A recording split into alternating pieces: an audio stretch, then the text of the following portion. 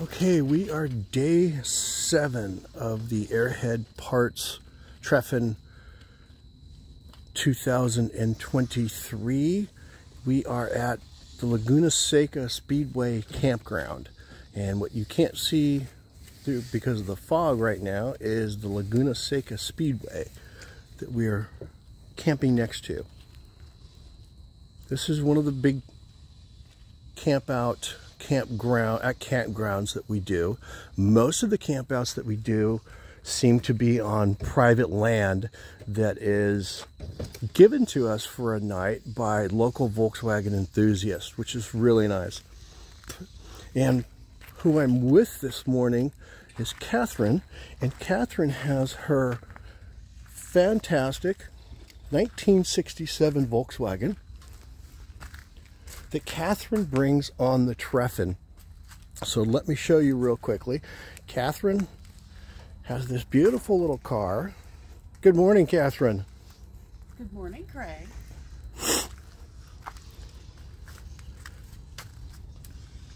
That's really quite spectacular. What can you tell me about her?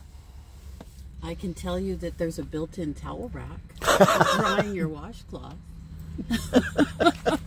And I can tell you that there's enough gear in here for 2 people and 2 tents and 2 air mattresses for comfort and 2 pillows, down pillows. And how do you know there's all this room in this little car? Because there just is. Okay. Perfect. There's a lot. I have a little camp stove so I can make espresso. You name it, I can do it. Catherine's spouse doesn't care to do car camping, so she comes solo, which is fine. There's a lot of the people on the Treffen who have partners that don't like to go camping, and so they come by themselves. You don't need a VW bus. You don't need a lot of money. You will need it for gas and food, of course.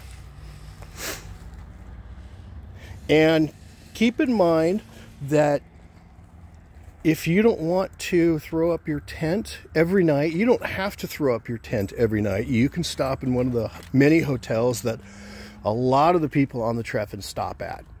But if you do want to go camping every night, then you can come camping every night. And that's Catherine's really nice 67 Bug. It's beautiful. She does her Treffen excursion in it. She packs all of her stuff.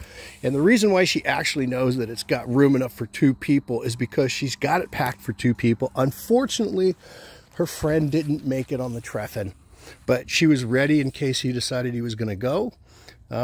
Changed his mind at the last minute, but she still has the stuff. So if you were missing a tent, I have a feeling Catherine would be happy to loan you a tent.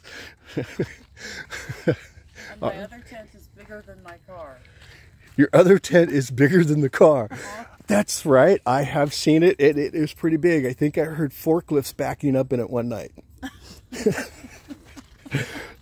All right, Junkyard Dog Garage. I'm out.